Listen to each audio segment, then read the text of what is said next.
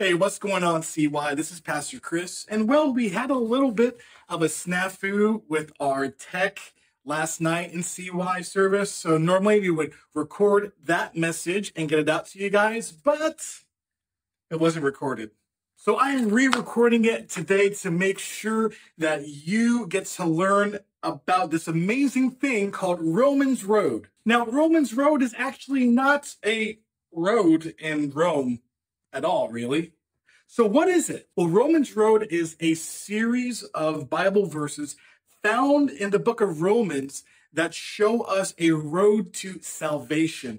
This includes Romans 3:23, Romans 6:23, Romans 5:8, Romans 10:9, Romans 12:1 through 2, and Romans 8:38 through 39. So we're going to be studying Romans Road, and we're going to do it in a very, very special way.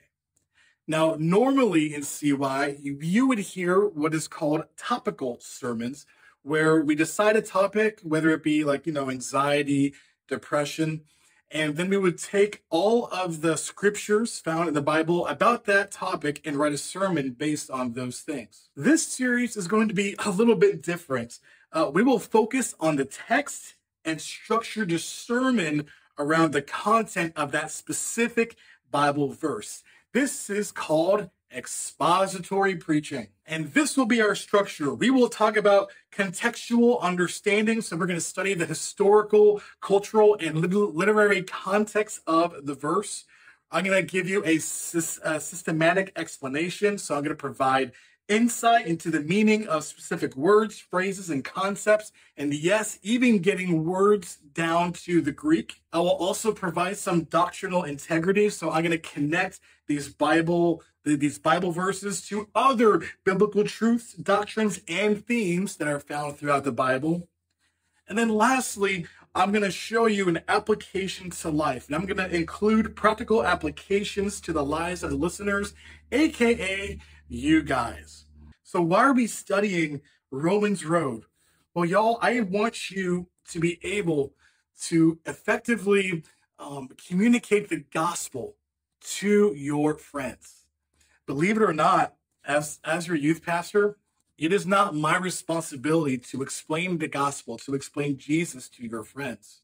But it is my responsibility to teach you how to study and how to preach the gospel. Now, I don't know about y'all, but I love Mexican food, all right? I love me some burritos. Anybody love burritos? Okay, awesome. I recently had the best steak burrito I've ever had in my entire life. If you're in Goshen, I encourage you to check out Angelita's in Mexican Kitchen. They have a wonderful steak burrito. And I remember, as I'm eating this burrito, all I wanted to do was tell my friends about it. I wanted to tell all of the pastoral staff, guys, you got to check out this burrito. I couldn't wait to tell Pastor Kenny, because me and Pastor Kenny, we like to eat, okay? When we experience something incredible, we want our friends to experience it too. And if that's the way we feel about good food, about music, or that new show that we just discovered, how much more desperate should we be to share the redemption power of Jesus Christ? Well, Romans Road teaches us how to do this with Scripture. Before we move on, let's pray. Dear Heavenly Father, God, I just thank you so much for every single student over at our Newburgh campus, God, our students in Dutchess, God, and anyone else who is watching this on YouTube, Father. God, I pray that this lesson would bless them, would teach them more about your word. And God, I pray that we would not keep the gospel a secret, but God, I pray that every single student would be able to tell their friends about Jesus and do it in a way that's kind of mapped out for us in Romans, Father. We love you. We need you. Everyone said amen? Amen. All right, so let's break down this first scripture in Romans Road.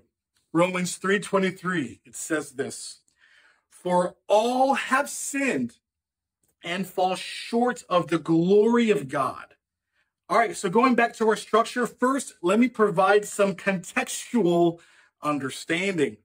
Now, this passage of scripture was written 20 to 25 years after the death and resurrection of Jesus. Many of the disciples and many of the people who saw the resurrected Jesus are still alive, and they are preaching the good news. They are preaching the gospel. Well, at this time, persecution is rampant, and Christians are being killed not only by the Romans, but also by the Jewish people. So this brings us to our author. Now, I know some of you are Bible scholars already, so do me a favor and somebody shout, who wrote the book of Romans? Of course, JC knew, okay? Well, Paul is the author of the book of Romans, but Paul had a different name in the beginning. In fact, he was Paul, but he was actually a guy who was formerly known as Saul. So Saul was born into a Jewish family in the city of Tarsus, which is now in modern day Turkey. And he was a Roman citizen by birth. And by being a Roman citizen, he had all the rights and privileges as a regular Roman citizen. But on top of that, he was raised in a devout Jewish environment and received a thorough education in Jewish law and traditions. In fact, Paul, or formerly known as Saul, he becomes a Pharisee. And many of you guys can remember the Pharisees. These are the guys who are most responsible for plotting and eventually killing Jesus. So as a Pharisee, Paul, formerly known as Saul, well, he would actually be part of the persecution of Christians, and he would seek out Christians to kill and to murder.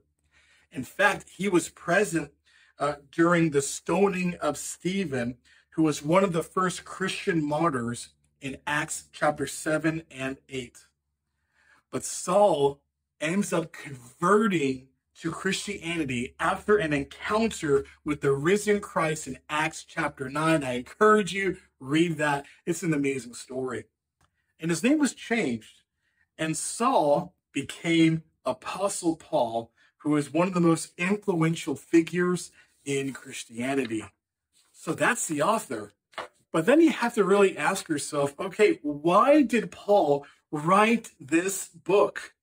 And he did it because of two reasons. One, racial tension, and theological divide. See, at this time, different people groups were really rising up against each other. First, you had the Gentiles, which were the people who believed in Jesus, but had no Jewish ancestry. They weren't Jewish. They weren't Jewish people. Then you had the Messianic Jews, those who were Jewish, but then who did believe in Jesus and that he did die and that he was raised from the grave.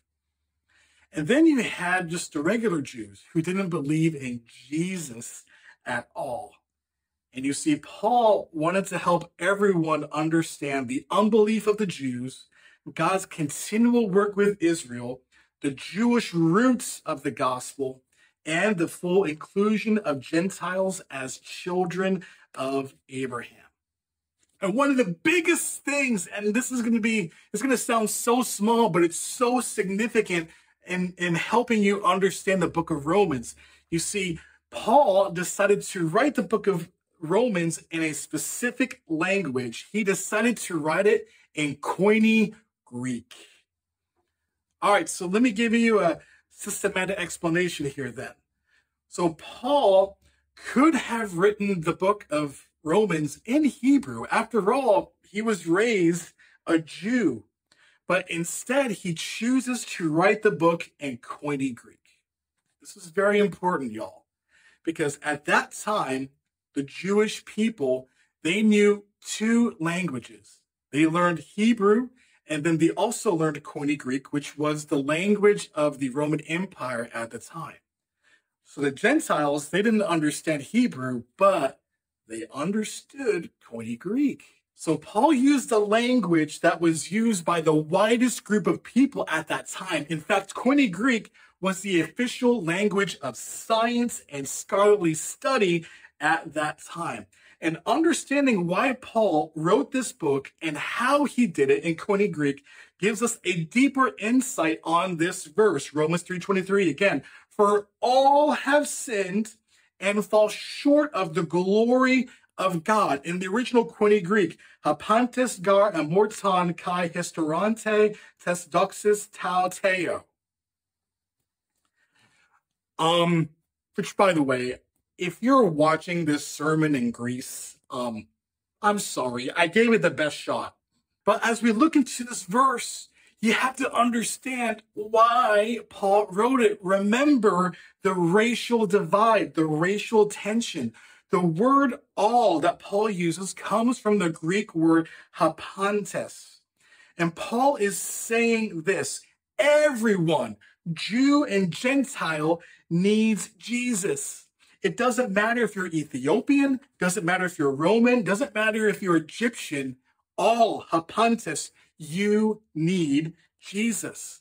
Doesn't matter if you're Black, Hispanic, Caucasian, you need Jesus. It doesn't matter if you are poor, if you are rich, you need Jesus. It doesn't matter if you are popular or not popular. It doesn't matter if you are Muslim, Hindu, or agnostic. You need Jesus. All people, hapantes. This is important, y'all, because Paul is basically saying Jesus is not only the Jewish Messiah, he is everyone's Messiah. Jesus is for all. Why is that? Well, going back into the Koine Greek, Paul uses the word tes, or the phrase tes doxis, which is what we translate as glory. So all have sinned and fall short of the glory of God. But tes doxis, this is a phrase used to describe God's perfection. So what Paul is really saying is all have sinned, okay? All of us have fallen short of perfection. I love the way Pastor Jared puts it. None of us are 10 for 10 on the 10 commandments. And if you break one commandment, you break them all. None of us are 10 for 10. All of us are 0 for 10. So all of us have fallen short of perfection. But the good news is that Jesus is for all. Let me provide some doctrinal integrity. And we don't have to go far. Romans 3:22. The righteousness of God through faith in Jesus Christ for all who believe, for there is no distinction. 1 John 2:2. He is the propitiation for our sins, and not for ours only, but also for the sins of the whole world. John 3:17. For God did not send his Son into the world to condemn the world, but in order that the world might be saved through him. So now we see that our interpretation, that Jesus is for all and all of us have fallen short of God's perfection, we see that our interpretation now is backed up with other scriptures. Okay, so now let's talk about the application to life. What does this mean? After we broke this verse down, after we got it to the Greek, how do we apply this to everyday life? Well, one is this: racism and discrimination have no place in an authentic Christian walk. No place. And unfortunately, we see on the news a lot of racial tension, especially in regards to the Jewish people. But racism and discrimination have no place in the authentic walk, the authentic Christian walk. Two, no matter how you feel about somebody, Christ died for them. And Jesus seeks a relationship with them, regardless of how you feel about that person. And lastly, and this is important, Jesus is the only way to God. Jesus is the only way to heaven. Why do I say that? It's because of this. If Jesus is for everyone, then he is the only one for everyone. So that's Romans 3:23. Let's break down Romans 6:23. For the wages of sin is death, but the free gift of God is eternal life in Christ Jesus our Lord. So again, contextual understanding. Okay, who's the author? Paul, we already talked about that. We now know that he wrote the book of Romans because of racial tension, but also because of theological divide. Was Jesus really the Savior for all? Was Jesus just the Savior of the Jewish people? Do the Gentiles get to be accepted as children of God? You can't separate the redeeming power of Jesus from the story of the Jewish people. You just can't. Because it was the Jews who had been promised a Messiah, and they waited thousands of years to see him. And it is through Jewish theology and doctrine where we find the answer to why Jesus had to die. Have you ever thought of that? Like, why did Jesus have to die? Why couldn't God just, I don't know, sprinkle some glitter on people and be like, okay, boom, you're good. Now you can enter into heaven. Why did God have to do it this way? Well, let's go back to Romans 6:23. For the wages of sin is death, but the free gift of God is eternal life in Christ Jesus our Lord. Let's get it down to the Greek. Paul uses this word wages. The wages of sin is death. Wages comes from the Greek word misthos, and it basically is a word that means what someone deserves. So Paul, he's really saying this is because of sin, we deserve death. Because of sin, death is the natural consequence. I love what Pastor Mike Evans says too.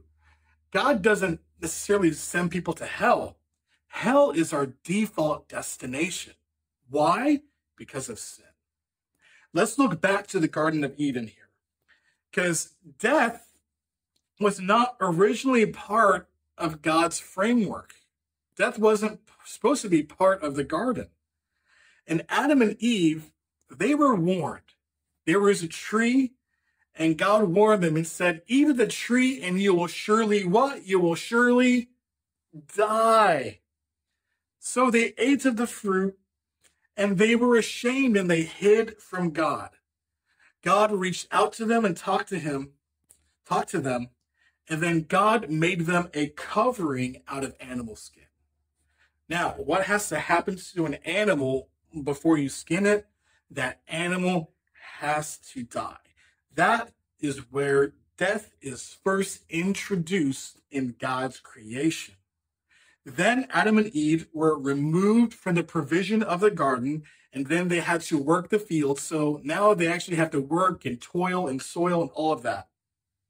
And then they were also removed from relationship with God.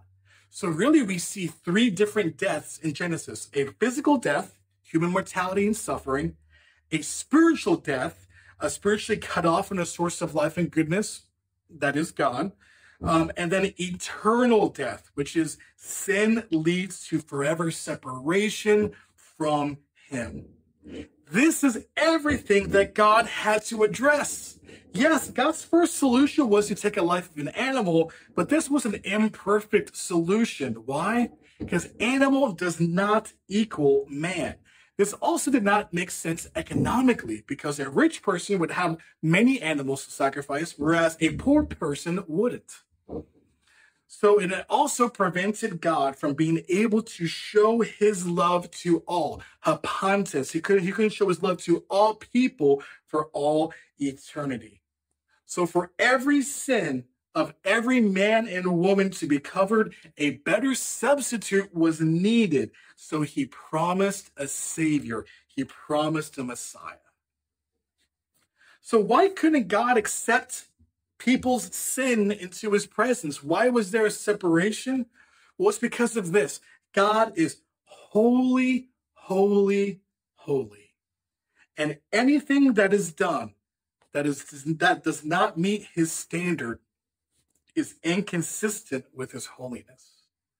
Last month we talked about the tabernacle and we talked about Levitical law and how the Israelites worship God. I also talked about how God laid out a plan for the priest to cleanse himself, to make sure the priest was perfect before he entered the Holy of Holies, before he entered God's presence. Now, this part isn't found in the Bible, but this is part of the Jewish oral tradition here. So what they would do is they would actually tie a rope on the ankle of the priest. Why? It's because if the priest didn't do everything right, if the priest was not perfect in the eyes of God, the priest would drop dead in the presence of God because of his holiness. And so to make it to where no one had to go in and get the body, they would simply pull the dead body of the priest out who had died. So this is the reason why Jewish history is so important for us to study. It's because it explains why Jesus had to die and why Jesus was the Messiah. Do you know why Jesus is called the pure, spotless Lamb? It's because of the Old Testament. It's because of Jewish history. So back in Exodus, before the 10th plague of Egypt came, God instructed Moses to tell the Jewish people to mark the doors of their house. And they were to slaughter a pure, spotless lamb and take its blood and sprinkle it on the top and sides of the wooden doorposts, the front door to their homes. So when the angel of death came to kill all the firstborn in Egypt, the angel of death would come to a Jewish household and he would see the blood, the marking of the wooden doorposts, and he would pass over them. Why? Because in that house was God's people. And because of that blood, they were covered. Because of that blood, death would pass over them. And just as the Israelites, they slaughtered the lamb and it was the blood on the wooden doorpost that indicated death to pass over that household, so does Jesus' blood. Only instead of wooden doorposts, his blood is found on a wooden cross. And it is because of his death that death passes over us, that eternal separation can pass over. So God provided a covering from Adam and Eve. God provided a covering for the Jewish people in Egypt, a pure and spotless lamb. And God provided a covering for our sin, another pure and spotless lamb, and his name is Jesus. Let me give you some doctrinal integrity. And all we have to do is study Jesus' words. John 14:6. Jesus said to him, I am the way and the truth and the life. No one comes to the Father except through me. So Jesus is saying this, hey, you are separated from God, but I'm here to change that. Your sin separates you, but I want to take on that sin and take it to the cross and remove that. I am the Lamb. I am the guy. If you want God, Jesus is saying this, believe in me. Okay, so we broke down that scripture. So what is its application to life? Well, one, I want to encourage you with this. This is a big one. Stop ignoring the Old Testament. See, the Old Testament is not just the Jewish Bible, the Hebrew Bible. It's also part of our Bible. And when you study the Old Testament, you can better understand the things that happened in the New Testament. And lastly, it's this. Accepting the gift of Jesus is the only way to beat the wages of sin, to beat those wages, mythos, to beat what we deserve because of sin. It is because of the gift of Jesus that we can beat physical death, spiritual death, and eternal death, that eternal separation from God. Like I said in the beginning, y'all, when we experience something incredible, we want our friends to experience too. So I want to encourage you with this. If you have not placed your faith in Jesus Christ, I want you to talk to one of our CY leaders during small group, and maybe afterwards they can guide you in a prayer of salvation to help you start that relationship with Jesus. And lastly, for the rest of you, you guys should have gotten a little bookmark, okay, at your campus. And I want everyone to have this bookmark, and I want to challenge you to memorize Romans Road. Why? Because I know that someday God is going to call you to explain the gospel, to explain everything to a friend who doesn't know Jesus. Romans Road will help you explain the redemption power of Jesus. We're going to do more next week, so stay tuned, y'all. Be there next week. I love y'all. I hope you are blessed by this message. And let me pray for you. Father, thank you for these amazing students. God, I pray for amazing conversations to happen during small groups, Father. And God, I pray for a mighty anointing over each student, God. God, as they step onto their schools or in their workforce, Father, God, I pray that they would be missionaries for the gospel. We love you. We need you. And everyone say amen. Amen. God bless y'all.